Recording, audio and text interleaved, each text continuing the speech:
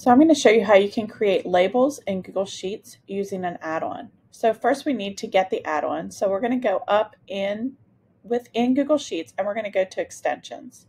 Click on extensions and go to add-ons and get add-ons. In the marketplace here, you're going to search for create and print labels. Once you see that, you're going to see this create and print labels over here to the left. And you're going to click on that. Then you have the ability to install it, so click on install. If you don't have the ability to install it, then you probably clicked on the wrong one. So go ahead and click install. And it needs permission, so you're going to continue. You're going to log in, and you're going to give it all the permission that it needs. Okay, so now it's done. And I can close this tab.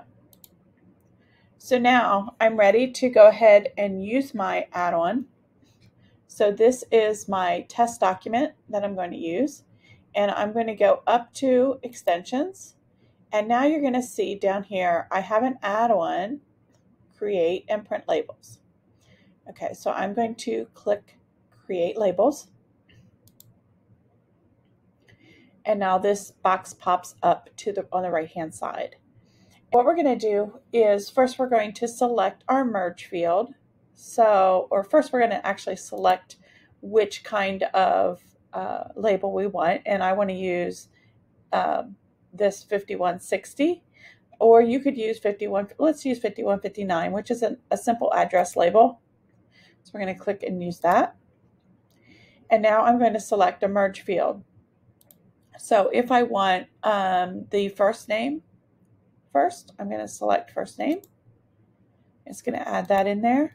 If I want a space between it, I'm going to click beside it and leave a space. And now I'm going to select another merge field, and so I want to use the last name.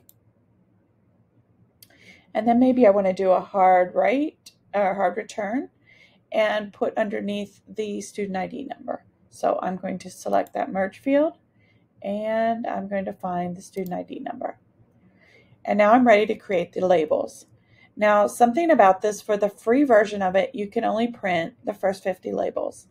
So in Classroom, I don't feel like you would be printing more than 50 at a time. So you could use this relatively easy. So now I'm ready to create labels. And it's going to ask me about upgrading. And so again, right here's where it says you have a free account, which allows you to print only the first 50 labels.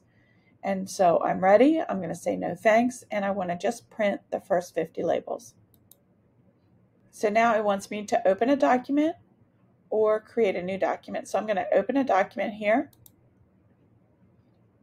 It's actually going to create one for it, and I could label that for my class list, so I could just change it. I change it to class list 2022.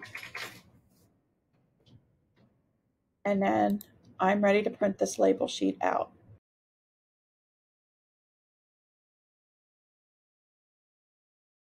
Now that you have your label add-on installed, you can go inside a Google Doc and you can create a template for you to type in individual labels.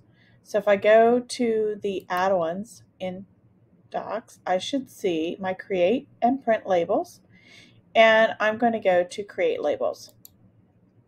So once I click on create labels, this label maker box opens up to the side. And if I wanted to use a spreadsheet, I would do it here, but I'm not going to do that. I want to select a template. So I want to use this 5160 template, and I'm going to click use. So now what that does is that makes a template for me. And so now I can individually type in here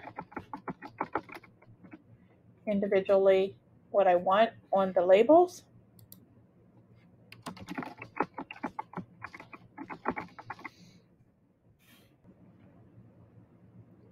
And now my labels are ready for me to print. So now all I have to do is go to File and print my labels